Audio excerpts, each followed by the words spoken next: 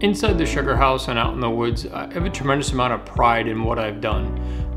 Everything in the sugar house is about looks, it's about showing off our sugar house, and that we really have attention to detail in everything that we do. From the inside of the sugar house to the finished product and syrup, we're very detail oriented.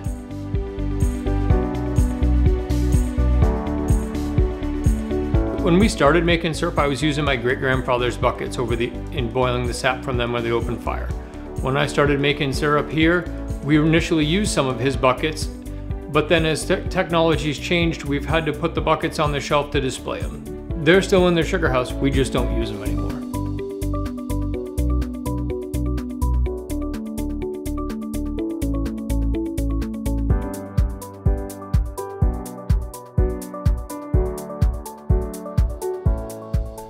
I needed to learn everything about maple syrup to make the best maple syrup I could. Going to classes all over New England proved to be one of the best opportunities. Once you start looking for classes to learn about maple syrup, it's kind of astronomical the amount of classes and what different pieces really go into making syrup, whether it's managing the woodlots, going and learning about tubing systems, hands-on, how to build the systems, how to run your evaporator the most efficiently is probably the key to anyone that makes maple syrup. Taking advice from older sugar makers that have been doing it a lot longer than myself, the seasoned veterans would really give you the insight on marketing, on tubing system layout, how you could really maximize your time in the sugar house as well as be able to work full time.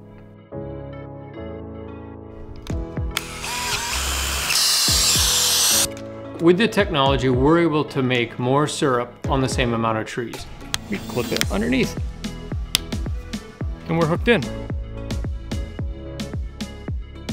So now we can go a long ways back in the woods and bring the sap close to the road and then bring it back to the sugar house.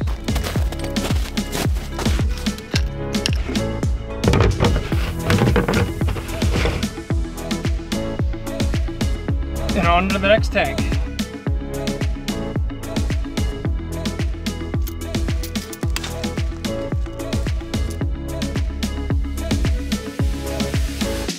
So this is our biggest piece of woods. There's 1,100 taps come in here, so the majority of our syrup is made off just this one piece of woods. We're in here pretty much from September through the first part of April. The difference between using vacuum and natural gravity is that with vacuum, you can double your sap production. In 5 years, we've changed everything that we've done other than making syrup using wood. Using air to increase the boiling temperatures, reverse osmosis to remove the water from the sap, even filtering the syrup now with higher capacity units that make a clearer, high quality product. Everything's about efficiency and learning all the time.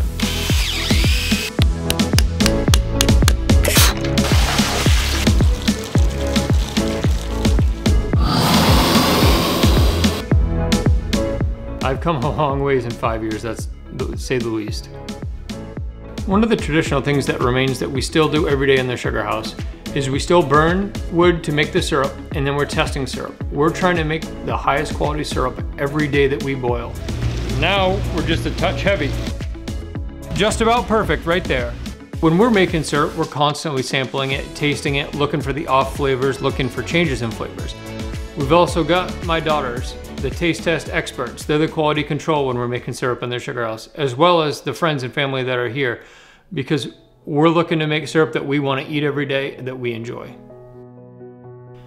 When I'm out there, I see myself as a steward of the land, doing everything to facilitate the growth of the trees, to have the trees produce the most sap that they can.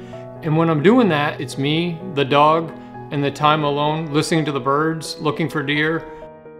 Maple syrup to me brings friends and family together, friends that I don't get to see anymore due to work changes, lifestyle changes.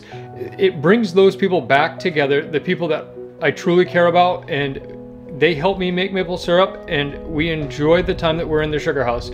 My kids are down here, my wife, it's truly a family and friend event.